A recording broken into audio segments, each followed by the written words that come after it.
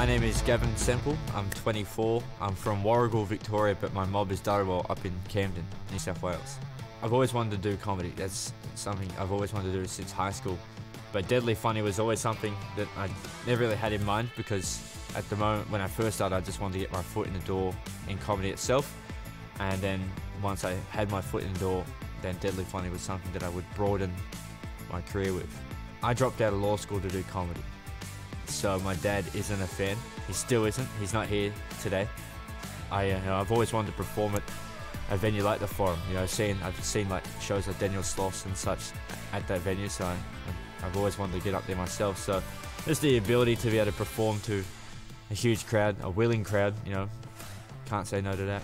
Keep that big round of applause going. Give it up for Gavin Sempel!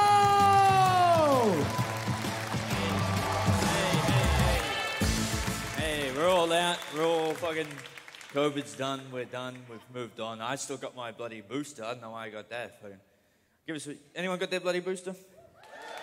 Nice, man, I got it. I still caught it. I still caught COVID because I live in Victoria. You know, if you haven't caught it by now, you need to be diagnosed as a fucking loser, dude. What the hell are you? The hell are you doing, dude? Fucking been here for 2 years. I caught it because I left the house. That is the criteria. That is. I walked out my front door, I got a text straight away saying, turn back around for 7 days. You sit your ass inside. You don't move. You take that cough like a man. I caught it. It fucks me up, because I look like this. I don't know how I made it out alive. I'm a fucking poster boy for vaccines. That's what I am. Fucking.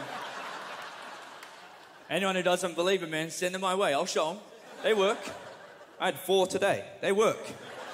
They keep me alive, baby. Nah, I should have died, man. I know, because my friends told me every day.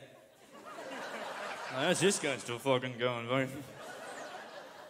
But the worst part about getting the Rona was how my dad was going to feel. Imagine someone you don't believe in catching something you don't believe in. Like, it must have just blown... Fucking fucked him up, man. I'm a proud Darrawal man, I am. My father is an Aboriginal German man. Or do I look like this? I don't know what this is. I look like if Dobby got into your dad's liquor. That's what I look like. You know what I mean? But it's fine. It's fine.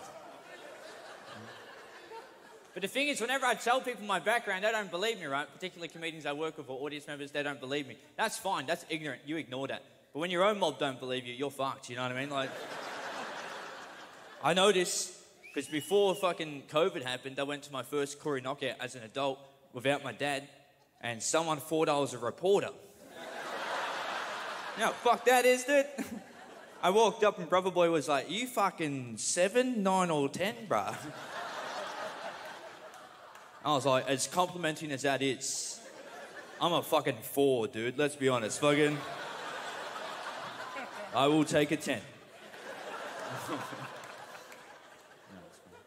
Last year was rough, man. It was. We all fucking suffered. I was broken up with in lockdown. Anyone else? Thankfully. Didn't want to be alone tonight. That's fine.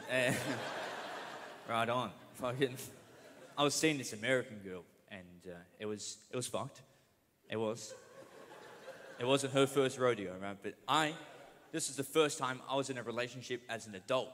Also, first time sleeping with somebody. I'm sorry if I gave off alpha vibes this whole time, but I am sorry to disappoint more than one person. That is... Hey guys, you've been amazing. Enjoy the rest of your night. Thank you very much. Bye.